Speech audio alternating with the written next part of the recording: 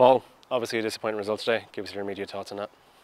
Obviously disappointment. After the high Thursday, we wanted to back it up with a good performance, good result. We never really found answers today, did we? We've huffed and puffed a little bit, worked hard, but never really a threat throughout the game. And then obviously 2 moments of sloppiness has cost us goals as well. So all in all, a disappointing day.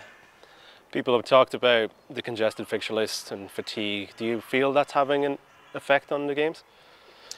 I don't think so. I think we've all worked hard pre-season and we're all fit, healthy lads that should be able to cope with it. So I don't want that as being an excuse. And the turnaround maybe between Thursday and Sunday is a bit quicker than it is in terms of preparation for the Thursdays. But again, we've got plenty of time. We've got plenty of facilities, recovery facilities, everything like that. That I don't think that's an excuse. I think we need to be better today, defensively, offensively, all over the pitch, to be honest. So I think that's the main takeaway from today. We now have a 2-week break until our next league game with Luzerne and then Rate Rovers in the League Cup.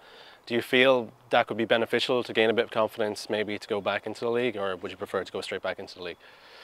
It's hard to say. I mean, the games are coming so thick and fast that it's just about preparing for the next game and recovering as much as possible and try to be as fresh as possible for the next game. So immediate focus obviously Thursday, and then we'll take the fixtures after that. That's it. Luzerne on Thursday. It's how important is it to switch your focus, kind of put this behind us and focus entirely on that massive game? Yeah, we've obviously shown we can do it. Well, the disappointment of the St Mirren game and managed to bounce back. So it's another test. We need to do it again. But we've got more than enough quality and character in the squad to do that. Cheers, Paul. Thank you. Thank you.